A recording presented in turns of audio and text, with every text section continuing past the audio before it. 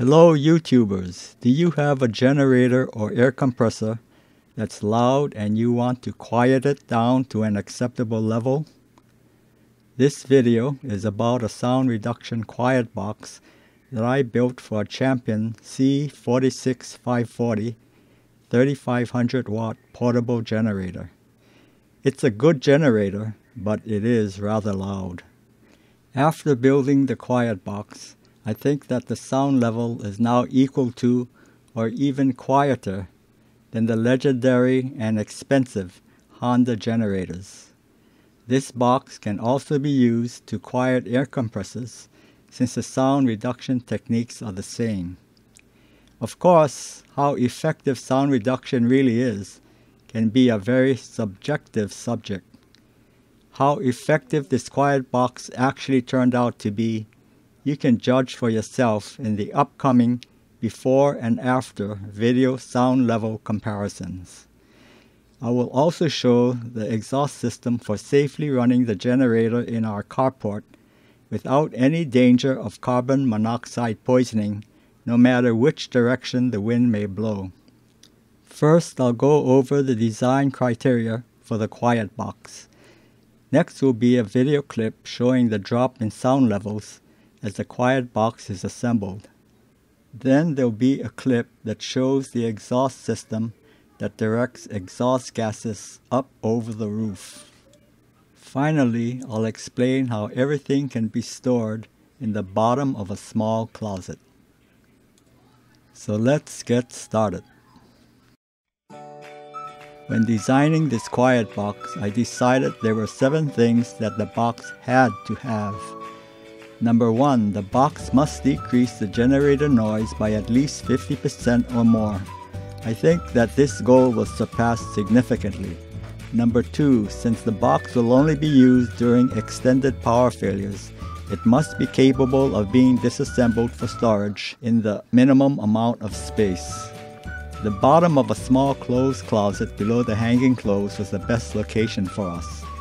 Number 3, the box must be quick and easy to assemble and disassemble without having to use screws. Number 4, the mating surfaces of the parts must be airtight to prevent sound leakage. Number 5, there must be air intake and output ports to allow sufficient cooling. Number 6, must be able to run the generator in our carport out of the rain without chance of anyone, including neighbors, getting carbon monoxide poisoning. Number 7, must be a modular design that allows the flexibility to install different types of sound baffles and fans. Now it's time for the assembly video. Something that needs to be pointed out is there will be a slight decrease in the generator's sound level in portions where I sped up the video. This slight decrease in sound level was caused by my video editing program. A note will be displayed in red over those portions. Also, the camera used to shoot the video was mounted on a tripod 6 feet from the generator. A shotgun mic was mounted on the camera to record the generator's sound. Now, without further ado, here's the assembly video.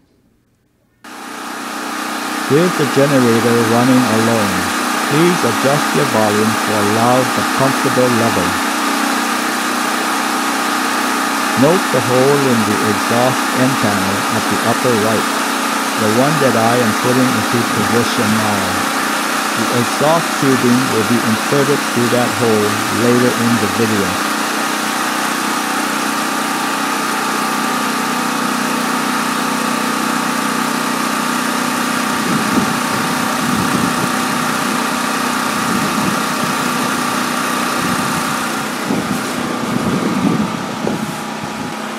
Note the decrease in sound level that occurred just by putting the side panel into position.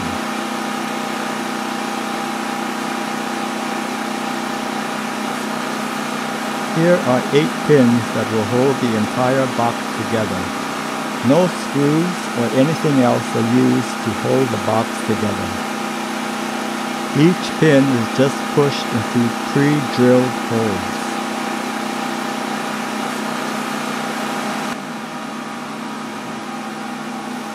Note the hole in the lower portion of this intake end panel. Air from a fan will be routed through this hole for engine oxygen and cooling later in the video.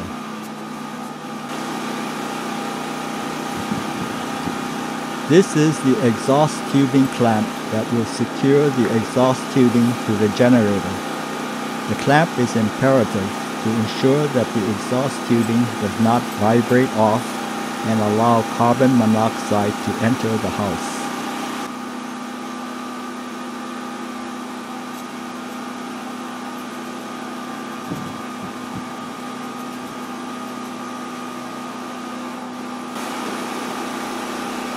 Note the hole in the cover.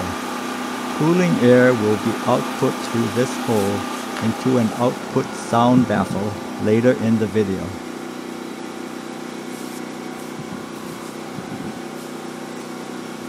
This illustrates the sound reduction of the quiet box. Now comparison of the sound from the generator alone and from the quiet box will be shown.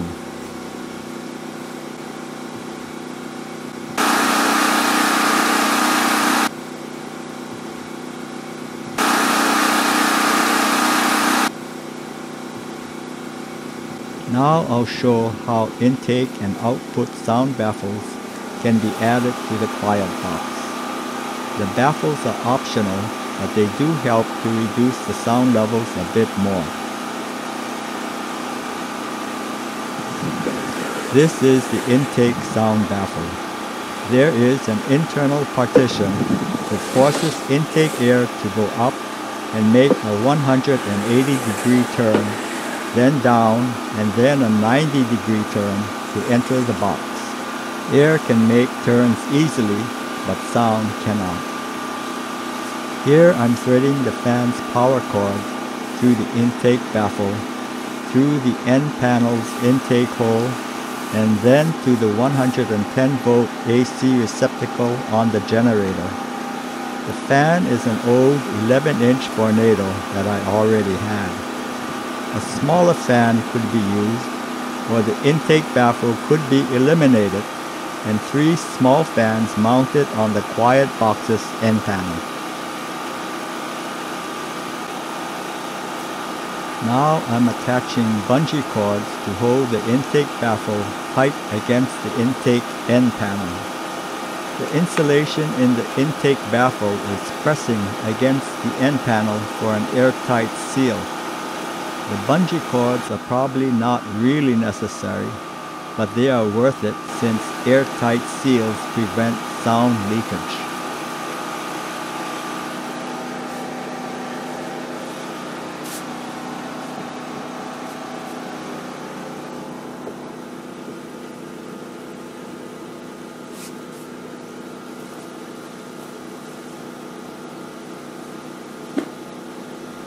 This is the output sound baffle.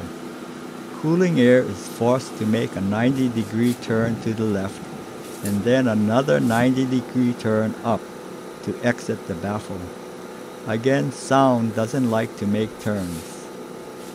Note how the insulation in the baffle is making an airtight seal against the cover.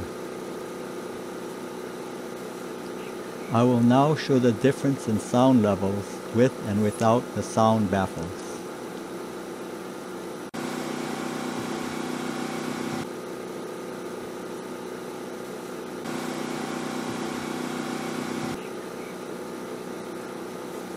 I will now show the difference in sound levels for the generator alone and enclosed in the quiet box with sound baffles.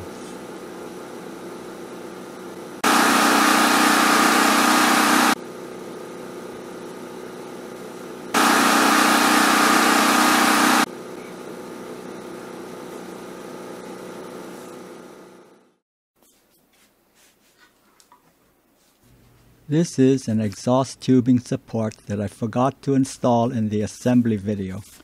Its purpose is to support the exhaust tubing so that the tubing does not deform the hole in the insulation. Here's the exhaust setup. The flex tubing is 1 1/4 inch and it's a perfect fit inside of the 1 3/8 inch inside diameter conduit pipe. It's just inserted into the conduit about 6 inches. The conduit pipe is extended above the roof using 3-inch PVC pipe. The PVC pipe has cutouts at the top and is capped. This design has 2 benefits. Number 1, it allows extending the exhaust pipe 40 inches above the roof surface to meet international exhaust specifications. The engine's exhaust is dispersed high up into the air. Number 2, the cap on the PVC pipe prevents rain from falling straight down into the conduit pipe. Any rain blown into the openings at the top of the PVC pipe just runs down the sides of the PVC pipe and drips harmlessly to the ground. The exhaust pipe is supported at the top with an aluminum strap and at the bottom with a metal bar from a chain link fence. I drilled a 1/4 inch hole into the concrete, and a protrusion on the bottom of the metal bar fits into that hole. This prevents the bottom of the pipe from moving. So what happens when you have to refill gas and restart the engine? No problem, there's 5 inches of space by the starter rope to start the engine. I reversed the direction of the box so my back wouldn't be blocking the view.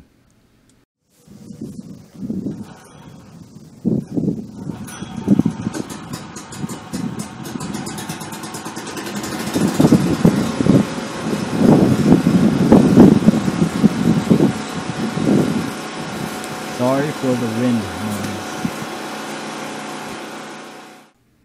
There's a cutout in the bottom of the side panel for the power cable and safety chain. One end of the chain is locked to the generator's frame and the other end to a post. The power cable is long enough to extend to a central location in the house. Our small clothes closet is 59 inches by 29 inches by 32 inches to the bottom of the hanging clothes. The storage layout shown is 52 inches wide by 24 inches deep. The cover is 31 inches high and is at the back of the closet, so it will not interfere with the hanging clothes. The rest of the items are 24 inches high, so will be 8 inches below the hanging clothes. This is another storage layout that's arranged for a smaller footprint. It is 33 inches wide by 23 inches deep by 48 inches high. The insulation used for the quiet box is Roxul Rockboard 60. Rockboard 60 is ideal for building a quiet box since it's firm and can support itself when used horizontally like in the cover of the quiet box. I'd like to give a shout out to Sonny Lessery of Admore HVAC Products for generously providing the Rockboard 60 used in this project. Sonny was very supportive and is a great representative for Admore products in Hawaii. Contact him if you need some Rockboard 60 or other heating, ventilation, and air conditioning products. This is my first YouTube video, so please give it a thumbs up if you found the information to be useful. I hope to post more projects that I've already made, like a collapsible DIY scaffold made out of wood for painting, and a very simple collapsible miter saw stand that can handle long or short lumber. Well, thanks for watching and hope to see you in the next one.